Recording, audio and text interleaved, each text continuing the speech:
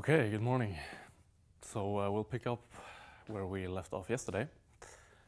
And just to get us into the topic again, let me briefly remind you what we did yesterday.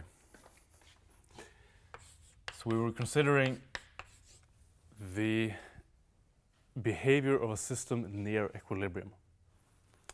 And we had assumed that we were considering small deviations from the equilibrium configuration of the generalized coordinates. And we call this deviation eta. So we had written down the Lagrange function in terms of these deviations, eta, which we could also think of as perturbations relative to this equilibrium configuration.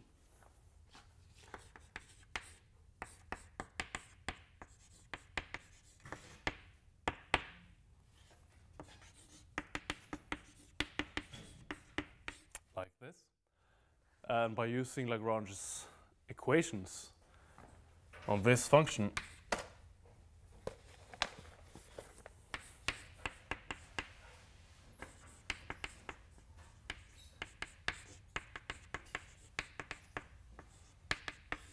we found that this was the sort of master equation of motion for the etas.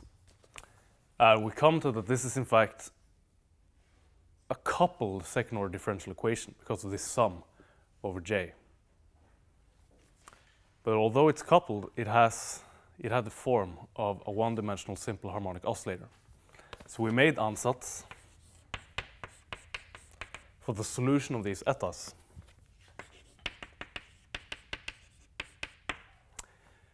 But it should look probably something like this. And although it might seem as if each sort of perturbation eta then would be unrelated to the other etas, which might seem a bit strange since we after all have a coupled differential equation, we saw that all the information about the different interactions would be contained in this omega, this eigenfrequency.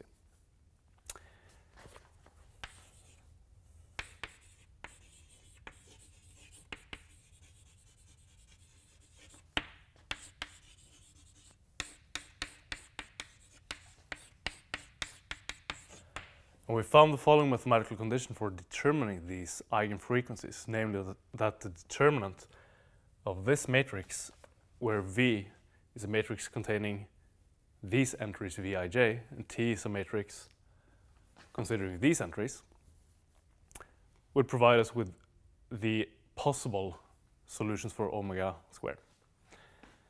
And we introduced the index alpha to characterize or label these eigenfrequencies. And so we endeavored on a journey where we were going to attempt to find a solution for this ansatz, to find a way to establish what the values of AI would be. And we commented that this procedure that we adapted yesterday would only be valid if all the eigenfrequencies were distinct.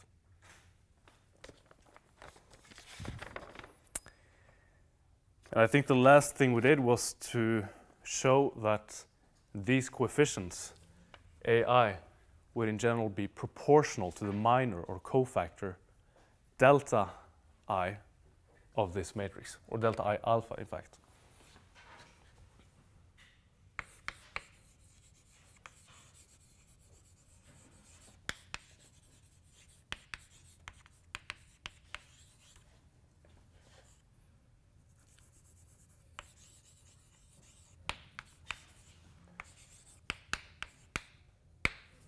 Like this. And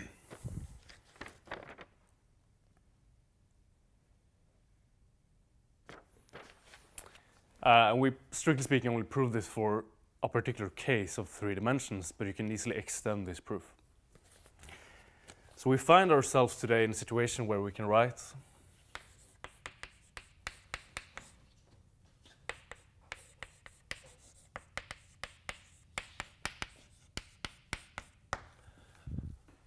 the perturbations from equilibrium eta in the following way, where I also underline that the indices here correspond to the direction along the generalized coordinate I in the mode alpha, because you had different modes that the system could sort of oscillate with.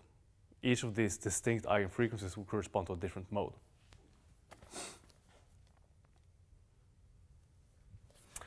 And so if this is the case, we can write down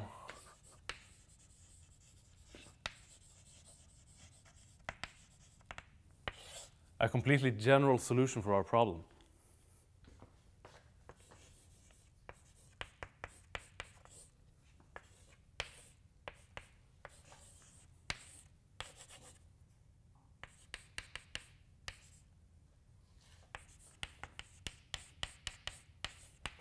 Namely like this. The general solution should be a superposition of all of these allowed solutions for each mode alpha. So if you enter a superposition of all the possible allowed modes arising from the eigenfrequencies into the equation of motion, you will see that this is the most general solution. So we have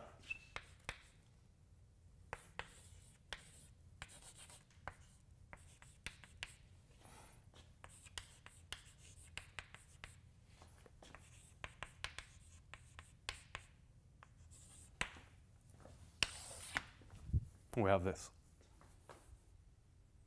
And I'm taking the real part here because this corresponds to the actual displacement. It can't be imaginary.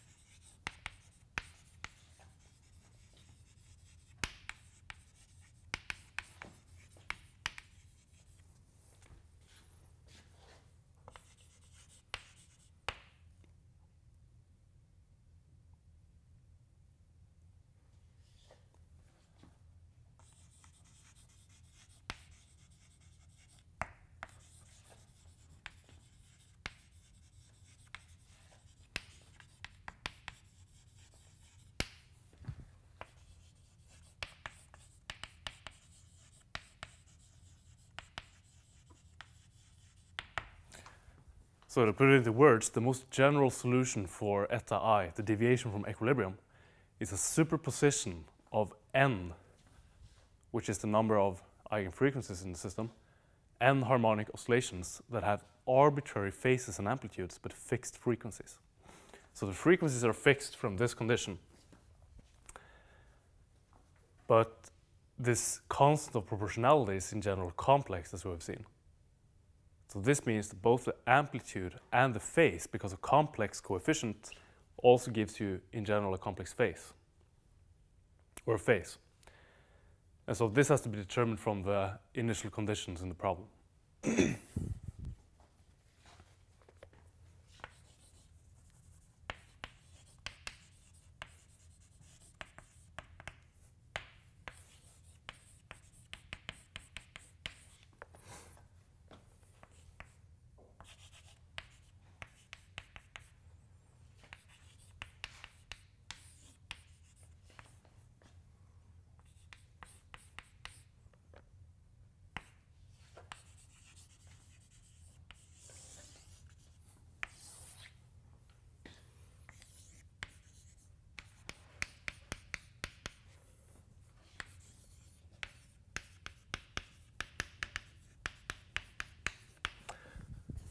So let me now write this general solution in the following way. Delta I alpha multiplied with this new function, large theta, that I've defined over there. Now it might seem like I'm actually losing some generality here by writing it in this way, because we have written here that eta should be the real part of this entire sum. And what I've done here is that I've basically taken out delta I alpha outside of the real operation here. Why can I do this?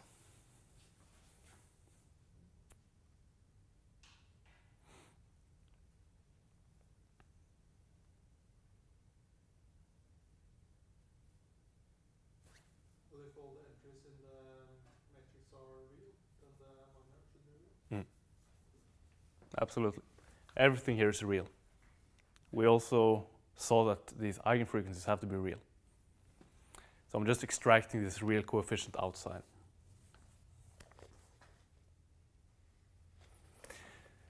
So I've written the solution for eta in terms of a superposition of coefficients multiplied with this function here. So since these are coefficients now, we may regard this as new generalized coordinates. This theta contains sort of the unknowns that we have to determine by the initial conditions.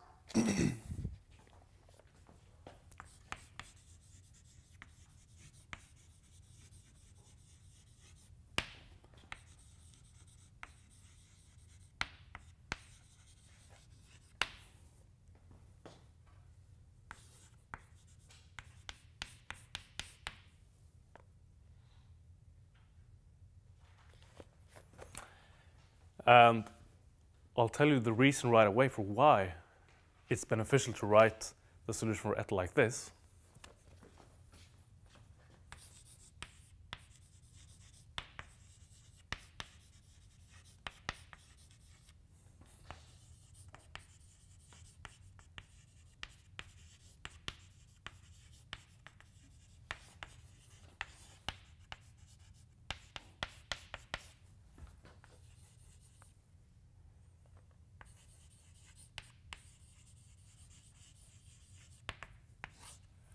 And the reason is that the equations of motions for this function large theta are not coupled.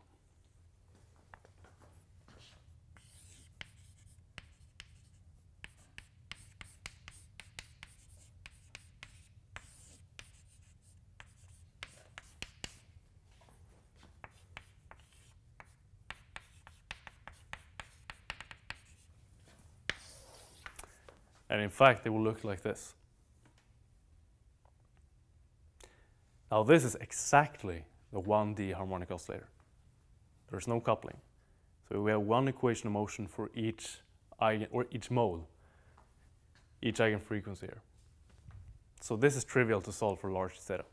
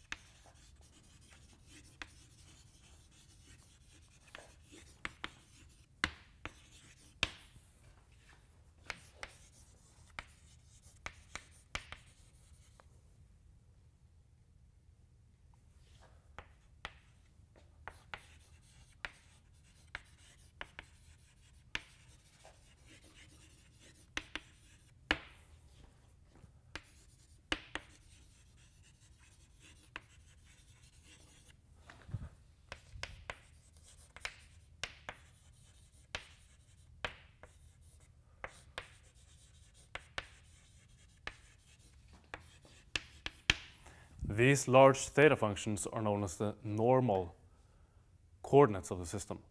So they correspond to the system oscillating harmonically with eigenfrequency omega alpha, which is clearly seen from this equation here. So the general deviation is a superposition of all these normal modes.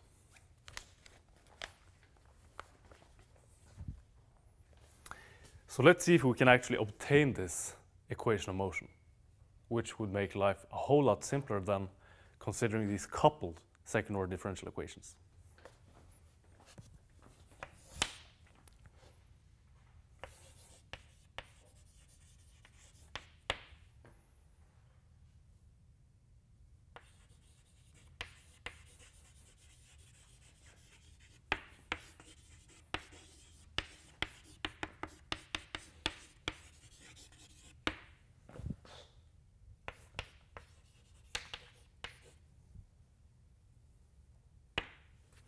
So let's try to insert now our expression for eta I into the kinetic energy and the potential energy to see if we can find the Lagrangian in terms of these normal coordinates which allows us to derive this equation of motion.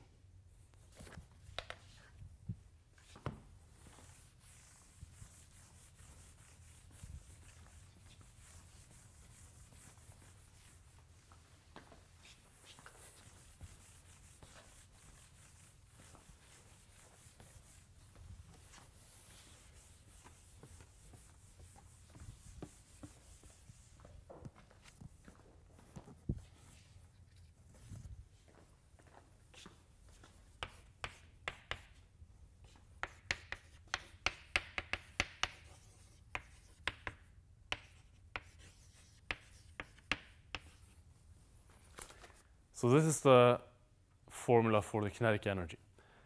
And so far we've just used eta as an imaginary coordinate to sort of simplify the analytical calculations. But when we should actually evaluate what the kinetic energy is, we have to remember to use this real part. And I'm using the real part individually of each eta, not the real part of the product, because the real part of the product will also contain the product of the imaginary part of eta, which will give us a wrong result. Okay.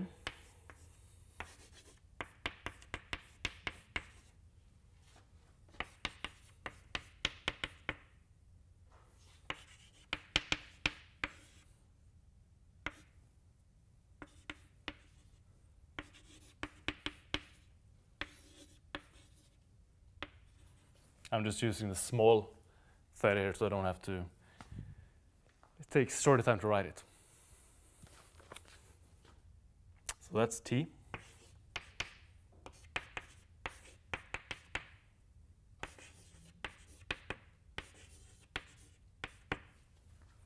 Same thing.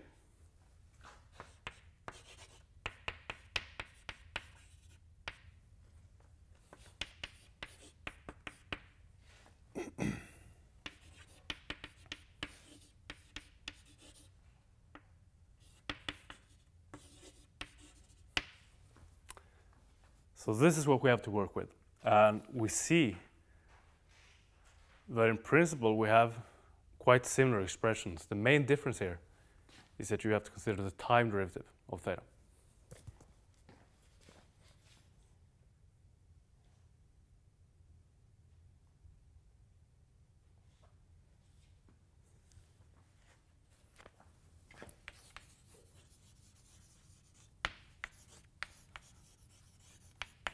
Let's start off with the potential energy to see if we can simplify this.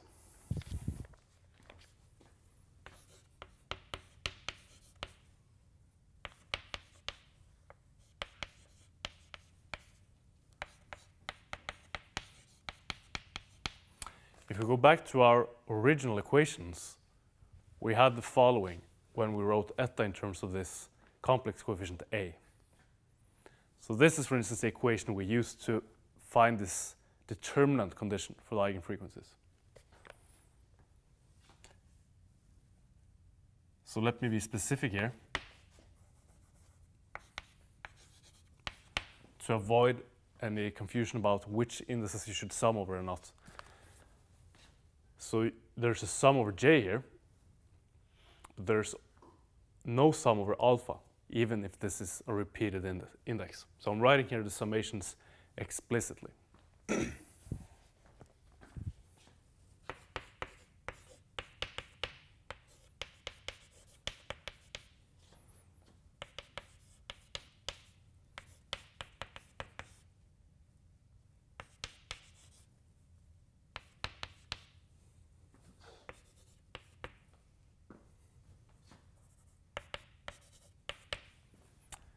Inserting for A, we obtain this.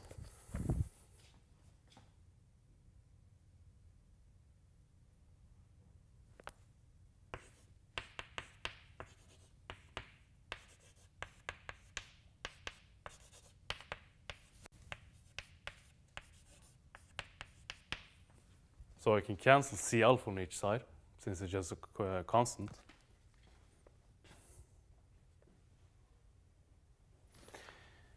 So why is this useful? Well, we see that we're now in a position where we can actually exchange the sum of Vij, delta J alpha, for this. So we put in omega alpha squared instead. Oh, I'm sorry, it should be a T.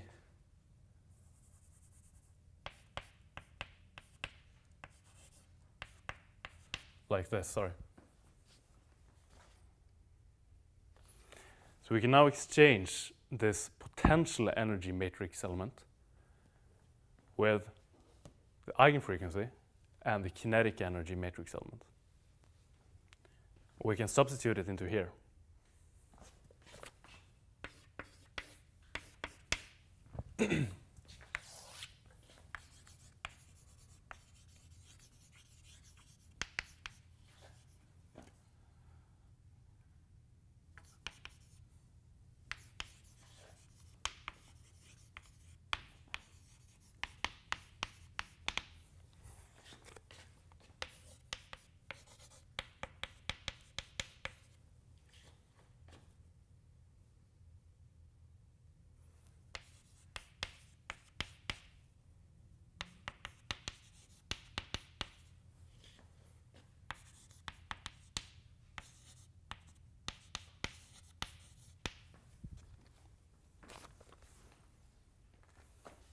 So I'm allowed to do this because the only terms here that depend on J are Vij and delta J beta.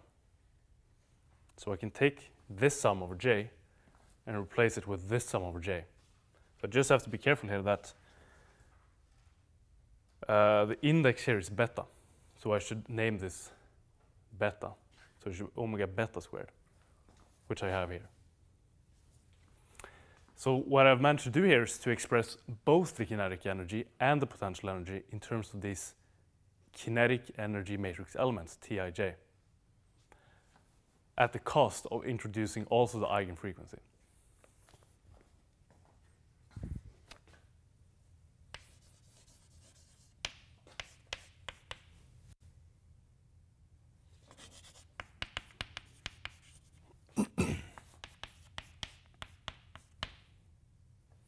Should be a 1/2 here.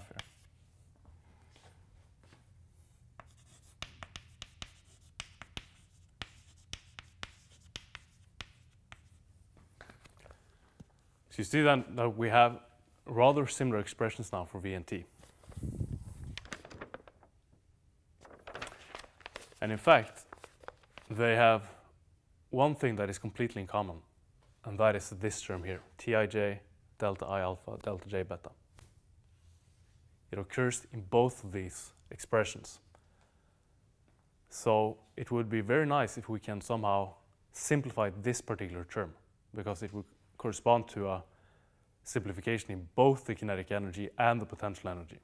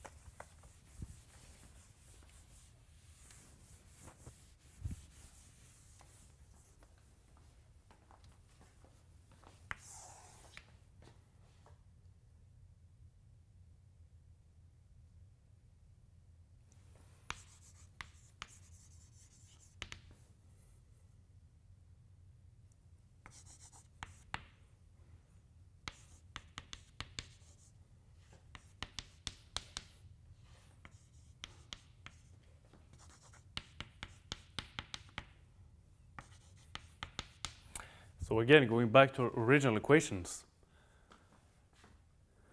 we had this. Very well. Let me now write exactly the same equation again, but for a different index.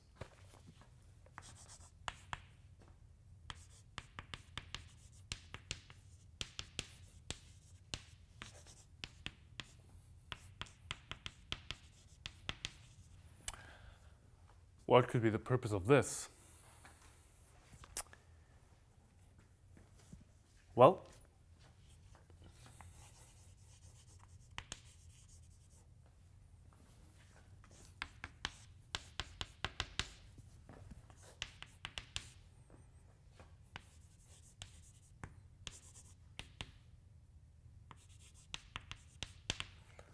the purpose of this will become apparent in just a couple of minutes.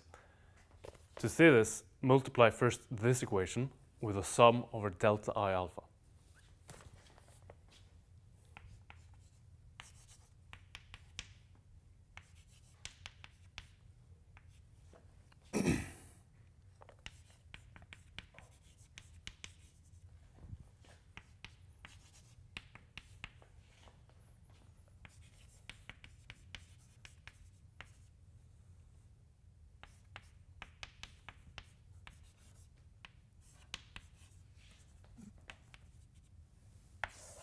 So we obtain the following.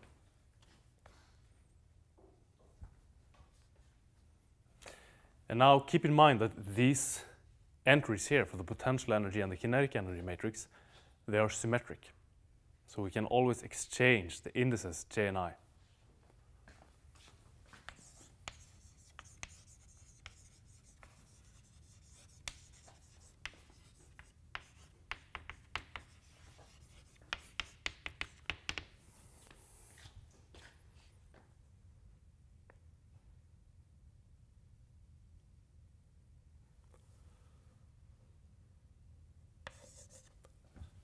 So let me do that. I use the symmetry of Vij and Tij, so I exchange the indices. And in addition to this,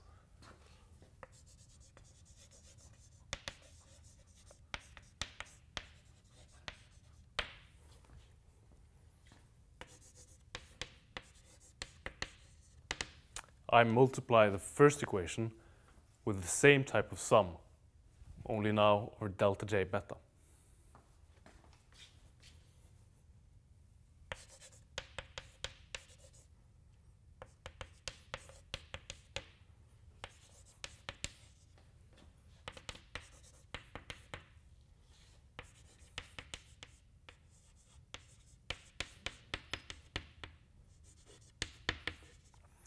Which leads me to the following result. And now I will subtract one of these equations here from the other one.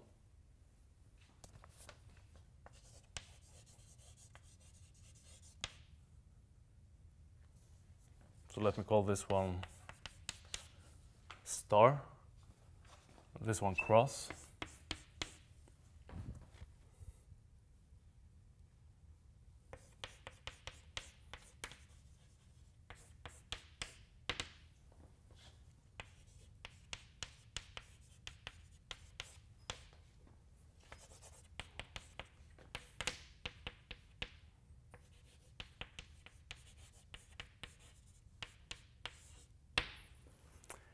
Which gives me this equation.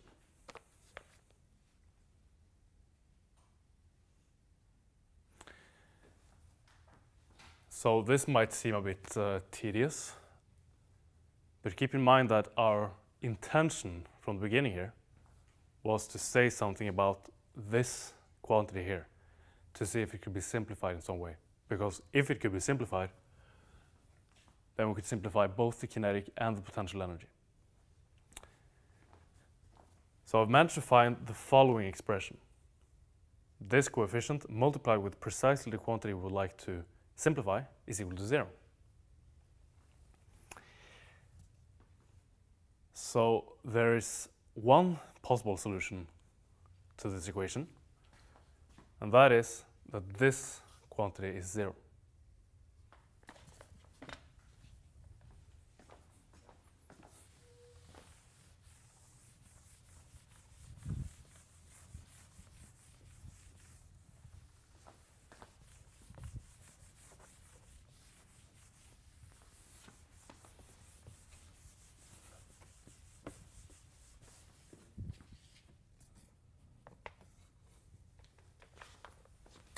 Namely, if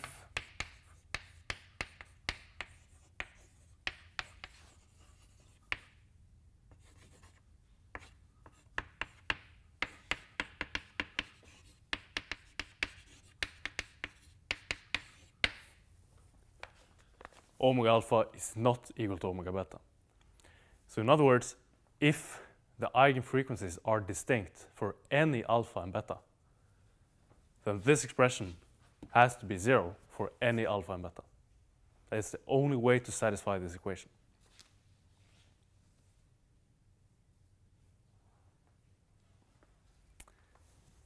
That's a simplification, I would say.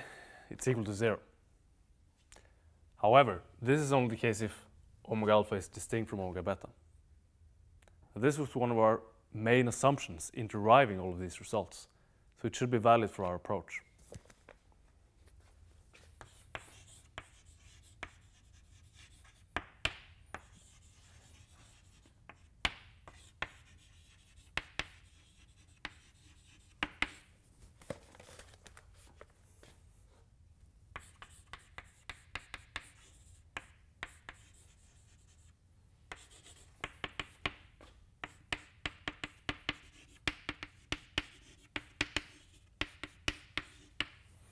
However, if alpha is equal to beta, then we see that this prefactor depending on the eigenfrequencies becomes 0, in which case this factor may be non-zero.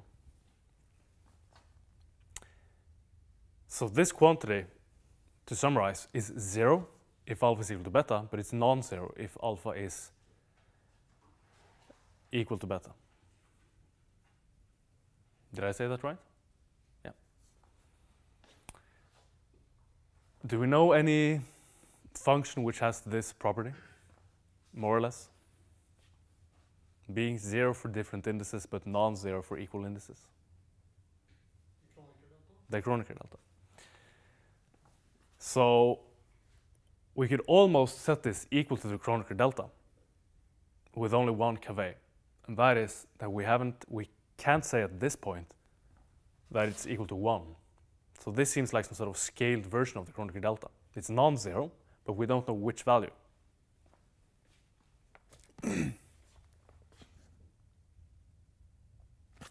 However, I'll present you an argument for why we can in fact set this to be 1.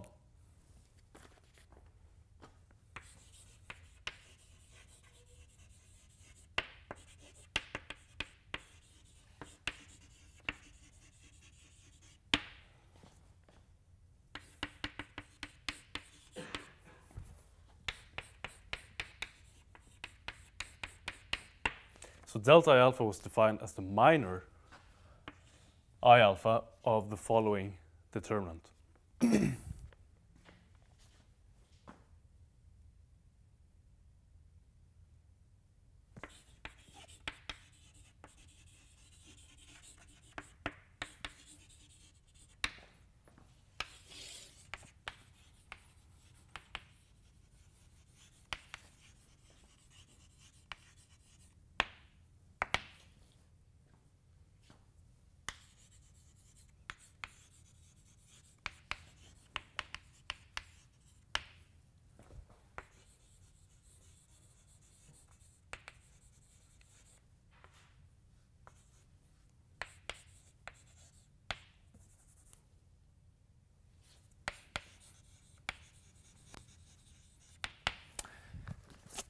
So since we originally set delta I alpha to be the minor of this matrix, it should be unambiguously defined.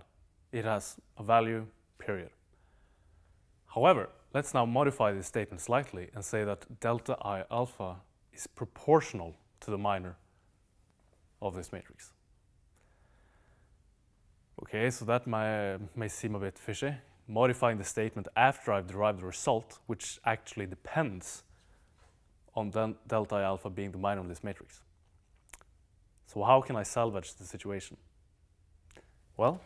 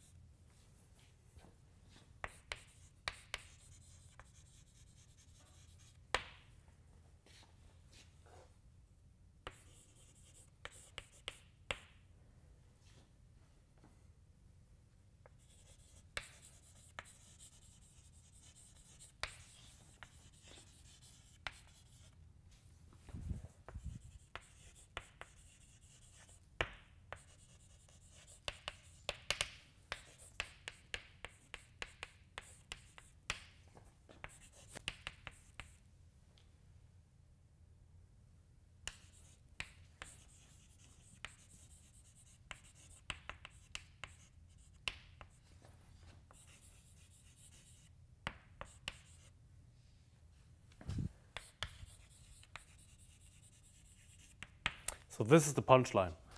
We used that this coefficient AI alpha that determined this eta coordinate was proportional to the minor of the matrix by this coefficient C alpha. So let me then write this A coefficient in terms of a new complex coefficient C alpha, multiply with delta I alpha, where delta I alpha is now proportional to the minor. So I'm basically absorbing the proportionality constant from delta I alpha to the cofactor into this new coefficient. You see how I mean? And we see that this coefficient doesn't enter this expression at all. So I should be allowed to do this. I'm basically just choosing new proportionality coefficients so that delta I alpha is now only proportional to the cofactor. And by doing so, the entire derivation that we've done so far is still valid. Any objections to this? How can this then can't we then give the sum any value we please? Yeah, exactly. That's the point. So by saying, that's the whole purpose of this, that by saying that delta I alpha is now proportional to the minor, we now have an extra degree of freedom in choosing the value of delta I alpha, as you say. Was that your point? Yeah. So whereas before delta I alpha had a fixed value, we now have coefficient of proportionality to play around with, and we can choose this coefficient in any way we like to set this sum to a fixed value. And guess which value we'd like? 1.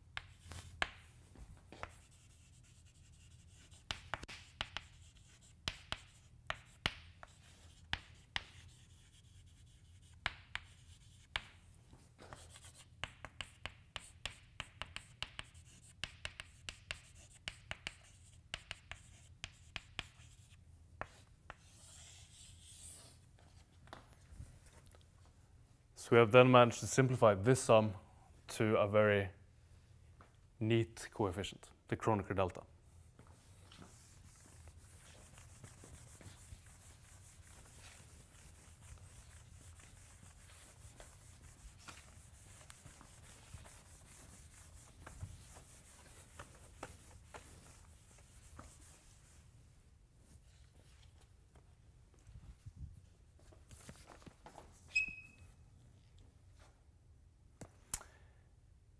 So by doing so, we should be able to considerably simplify the expressions for the kinetic and the potential energy.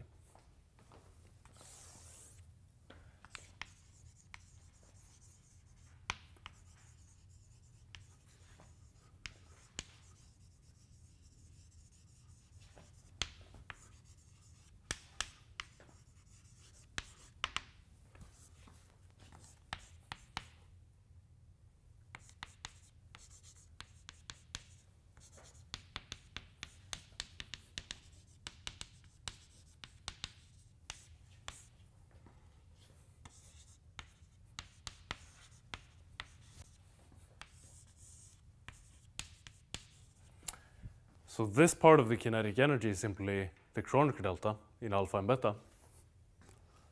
And so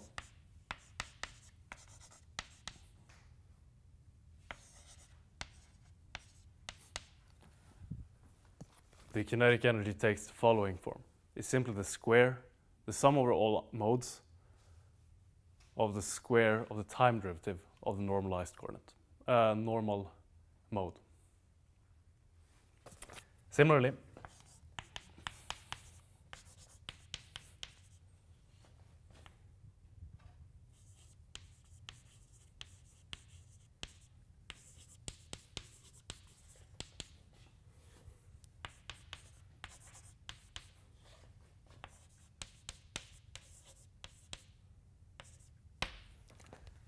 we get the following for the potential energy. We're just now immediately substituted delta alpha beta for this sum here.